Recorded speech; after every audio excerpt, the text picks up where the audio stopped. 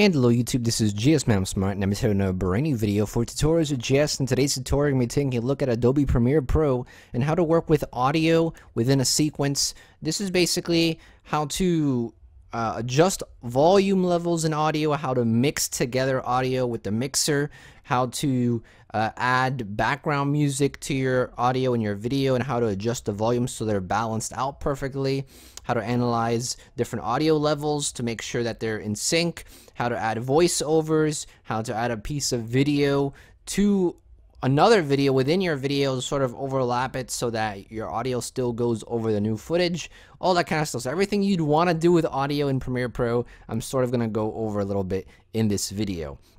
Now, if you have Adobe Audition, it's a great program that works very well with Premiere Pro, because if you can see here, right now here I have I have a video from my main channel, my vlogging channel. I just took this video from my vlogging channel and we're going to use it as a sample video for this tutorial. So I have a video here, I have the video's audio here, and then I have some background music here from No Copyright Sounds, Alan Walker's Fade track. Love that track. I think it's one of the best releases they've made on NCS. But essentially, you can right-click a piece of audio and edit the clip in Adobe Audition. Even if it's part of your video, you can even edit the video's audio in Adobe Audition. Even though there's no actual separate audio file, you can actually create that separate audio file and edit it in Audition. So the two programs work really well together, and as you make changes in Audition, they dynamically change in Premiere Pro as well. So it's a really great program. But if you don't have Audition, don't worry, because everything in this tutorial will not be using Adobe Audition, and a lot of the things you can do in Audition dynamically through Premiere Pro, you can still do without even using Audition. So let's go ahead and get started. I think the first thing I want to go over is how to basically create voiceovers to either different images or different videos. So you know how some people have, they'll start talking and have their video camera on and you see them talking, and then they switch over to a piece of video footage and you still hear them talking, or they switch over to like an image and you still hear them talking, and then when their actual video cam comes back, the audio is still in sync. Very easy to do this. What you want to do is, first of all, I always like to do this. You don't have to do this, but I like to unlink my audio track from my video track. If you see when I move this around, it basically moves together. The audio moves with the video, and I don't want that. I want to be able to have full control over my audio and full control over my video. So what you can do is right-click and click unlink here, and this will basically allow you to move each of these around separately. You have a lot more control. Now, say I wanted to, let's just take a quick listen to this. Because it's like a staple video that every channel sort of has, and I think it's going to be it's going to be kind of fun. And so as you see, we have the video and the audio in sync perfectly. But let's just say I wanted to grab this piece of video. As you see, this is another piece of video footage that I have. This is a little series I used to do on my gaming channel a long time ago, but we're gonna go ahead and use it for this tutorial. Say I wanted to add this piece of video footage onto this video, but instead of seeing myself here talk, I want to switch over to this footage and still hear myself talking. Well, first of all, you're gonna need to do is, once again, right-click and unlink. You're gonna need to delete the second video's audio, right? So we deleted the audio. Then what you're going to need to do is cut out your video. It basically snaps. You grab your razor tool here and it snaps to the start and the end of your second video here on top. And make sure you cut out that portion from your first video, your primary main video. Then you can just drag this into the little section, and because you've used the razor tool and it snaps to the beginning and the end, it's very easy to just move it down. If you want, then you can even add transitions like so, and then a transition over here. And now you see that we actually we retain the audio from the video track, but we actually have secondary footage running. One of these videos, and I just wanted to do one because it's like a staple video that every channel sort of has. And so there you go, and that looks a bit weird because I don't have it scaled to frame size. There we go. One of these videos, and I just wanted to do one because it's like a staple video that every channel sort of has. And I think it's going to be it's going to be kind of fun and interesting to see. So that's how you basically create a voiceover over other footage. You do the same thing exactly with a picture. You do the same thing. You drag it over, snap it to the beginning and the end, and then just drag it down here. Now, Say you wanted to add some background music, right? So here's the background track that I have. All I did basically is I dragged, oh, go away. There we go. I dragged this to my second audio channel right here. This is your second audio channel. Your first audio channel is always going to be for your video. Your second audio channel is here with the underneath the video's audio channel here. So when we play this, today I want to do something that's kind of unique to every channel. It seems like every channel has one. Now there's two bad things that are happening. Let me go ahead and, well, let me go ahead and watch this graph here. See this graph on the right side here? Watch how this boosts all the way to the red here. One of these videos, and I just wanted to do one because it's like a staple video. This is bad. The reason why this is bad is because it's far too loud. So first of all, the obvious problem is that the music is way too loud, right? So how do we decrease the music's volume so that we can still hear our original video? Well, there's two ways of doing this. If you just want to do it very quickly, and if you don't want to do any fine adjustments, what you can do is grab this little box here and just drag this upwards so that you can see the audio waveform down here. What you can then do is go down and grab this little line here. You might not see it, but there is a line right here, a white line here, and you can grab it and drag it down. And it'll basically change the decibel value, and the decibel value is basically the audio level of how high or how low it's going to change in volume. So if you go and drag it, you can see it change drastically. If you hold down Alt, you can basically fine tune it a bit. So we're gonna go bring it down to, it usually works around the 30s for me. That's usually what works for me when I do my editing. Unique to every channel. It seems like every channel has one of these videos, and I just wanted to do one because it's like a staple video. So as you can see, now it's a bit better. Now if you also feel like your video is still too low, the video audio channel has one, also has a little white bar as well, a little white line right in the middle. Go ahead and grab it and drag it all the way up. That every channel sort of has, and I think it's gonna be it's gonna be kind of fun and interesting to see what people say. Now, let's just say that your video is very soft in volume, and right now, if you move this bar all the way up, you'll notice that we can only go to 6 decibels. We can only go to 6 dB. You can only increase it by 6. But what happens if you have a really low sounding piece of footage, and that 6 isn't gonna cut it? It's not gonna make it loud enough. What you can do is right click and then head to audio gain. And in this audio gain, set gain to, and you could put this all the way up. Well, we can put it to, I don't know, 15 dB. I don't want to make it too loud because it's gonna probably blast your headphones off like mine. But hopefully it's not too loud. Now I have a. Oh my God, it's way too loud. Okay, that's way too loud. Sorry about that.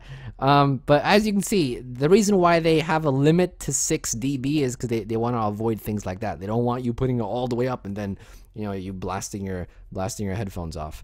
So that's why they have a limit. But if you need to, for example, my piece of footage here is fine. I don't need to go past 6. But say you need to go past 6 because your footage isn't loud enough, you can right click and click audio gain and then change the value here manually. All right. Now, the other thing you can do, what I want to go over, is audio mixing. And this is pretty important, and it's very useful and very helpful as well. Now, we're going to go ahead and bring this back here. And your audio mixer should be right here. If you don't see this window, you can go up to Windows, and you can click Audio Mixer. And here's your audio mixer. Now, depending on how many audio tracks you have, will depend on how many of these mixers you have control of. So we're gonna go ahead and we don't need the video footage that much, so we're gonna go ahead and make our audio mixer a bit bigger. Now what you'll see is that right now 2 of these are active, this one right here and this one right here. This one's not active because it's grayed out, as you can see. Now here you have audio 1 and audio 2 and audio 3. These basically are the respective audio tracks in volume that are on your timeline here. Audio 1 is basically your video's audio. Audio 2 is the song that you've imported. There is no audio 3 because we don't have anything in the 3rd audio channel. As you can see, we scroll down here, there's nothing in the 3rd audio channel, so audio 3 isn't active. So this is a great little representation of how you can view your music's volume and your voice volume. What I suggest you also do, if you right click some of these, you can show valleys, show peaks, static peaks, show color gradient. Valleys are basically the low peaks. Peaks are basically the high peaks. Peaks are basically the maximum volume you get to. Valleys are the lowest volumes you get to while the audio is playing. I like to have both of these check marked. The difference between static peaks and dynamic peaks, static peaks is just a general, it's a general peak and valley representation of the audio. For example, I'll show it to you right now real quick. If we click static, and hello YouTube, GSmaniamsmart here, and today I want to do something that's kind of unique to every channel. It seems like you see that the valley here is only tracked by the maximum that it's gotten to. Like every channel has one of these videos, and I just wanted to do these blue ones right here, like the blue ones that you see are the valleys staple here. Video that every channel sort of has, and I think it's now it's static. It only records the highest and the lowest it gets to. If you click dynamic, which I like to use, it sort of gives you a, not an average, but it sort of gives you a, every time there's a new valley or a new peak, it gives it to you. You can sort of get an average of it, sort of. It's great for visualizing to see which of these mixers you need to make louder or softer. So if we look at dynamic, you see them change a bit more. It's gonna be it's gonna be kind of fun and interesting to see what people say. Now, I have a spam filter on my comments. So why do you want this mixer? Well, for one, you want this mixer so you can get an idea of where your different audio channels are basically maxing out at and minimizing at. I have like a blacklist. As you can see here, we get to about this section right here. If I were to move this down some, so that some comments get filtered out, I got some mean comments from there. I pulled a couple from this morning when I went. You never want to go all the way up to the red because that makes the audio sound kind of bad. So moving this little I don't know if this is like a button or a tab or like moving this little thing here, whatever it's called. You can go ahead and put this just under the maximum. Through some of the comments, answering some of you guys on all my channels. So yes, these are comments that come from across all my channels, whether it be the tutorials channel, the gaming channel, the advice channel.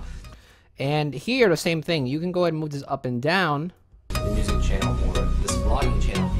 Typically speaking, this audio mixer does the exact same thing if you were to go and do this. Remember how we used to move this up and down, and we moved this up and down?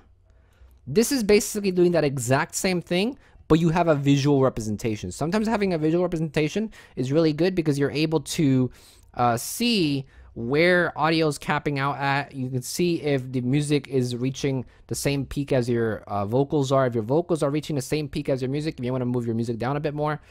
So this is how I usually do it. So you can clearly move these sliders around, or you can just type in numbers here as well. You can type numbers in, or you can move sliders around, but it's nothing too complicated. If you like having a visual representation, then you can use this graph and you can use these sliders. If you just want to listen to it by ear and move the sliders around the timeline, you can do that just as well.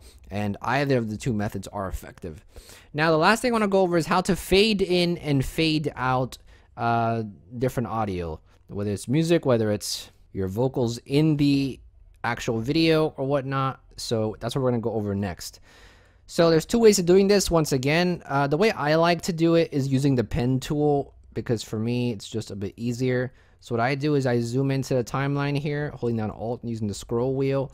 If I want my music to fade in, for example, what I do is I grab my pen tool here and I make, where do I want my music to start going to 100% in volume? Right around here. Where do I want my music to start at 0? Well, at the beginning of the video, like that. And you just drag it all the way down. And if you take a listen now,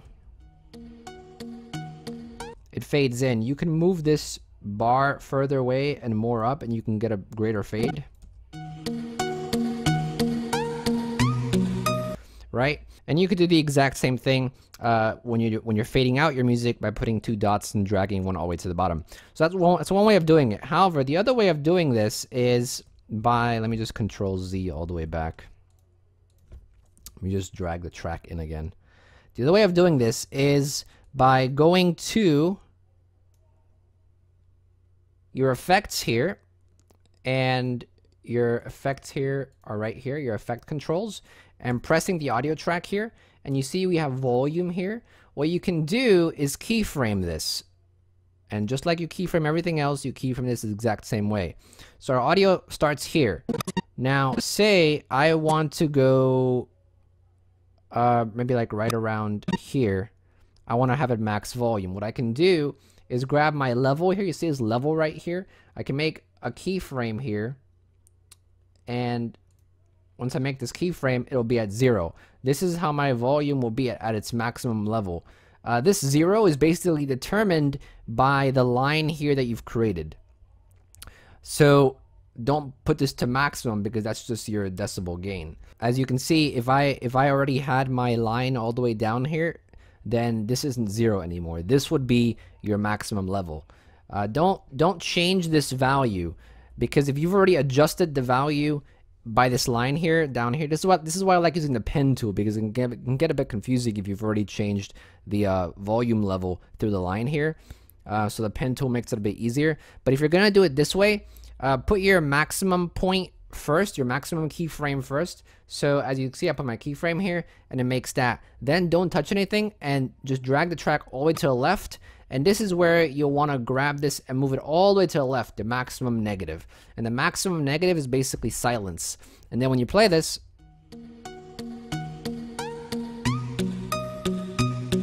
it gets to your maximum, and your maximum is determined by how far you move this bar down. You see, with the pen tool, you don't need to worry about which keyframe to put first, because all you gotta do is just make 2 dots like so, and then drag the left one all the way down. So that's why it's a bit easier there.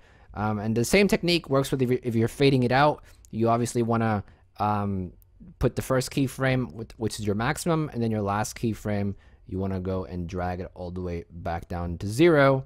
Well, not to 0, but to the maximum negative number, and it'll slowly start fading out. If you need to zoom in, you could zoom in like that by grabbing the little gray boxes here, and you can zoom in and you can move your keyframes around if you need to, but that's besides the point.